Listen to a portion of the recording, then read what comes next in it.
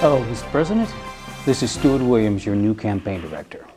Now, I know you have done a great job governing this great country. But let's face it, doing the right thing is not going to count for much in the upcoming election. Now, my first job will be to fix the problems we have with your public image. We are going to do what it takes to project you as a strong leader, compassionate, trustworthy, no matter how many choreographed media stunts or fake news leaks that may take.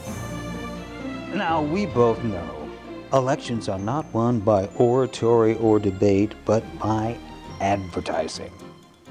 And those primetime TV ads, well, they cost money. That's where our wealthy donors come in. Now, don't worry.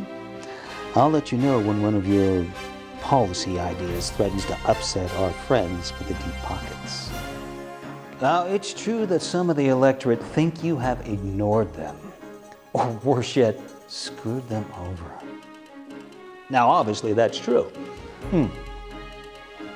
But we have some great speeches that pander to their concerns without you having to change your policies whatsoever.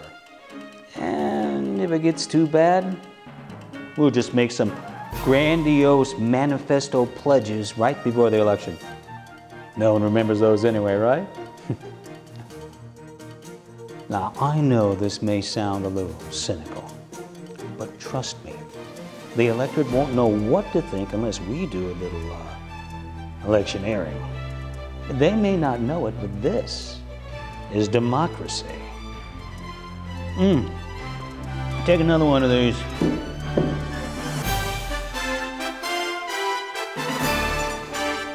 All right, well, thank you, Mr. President. Good to see you, too.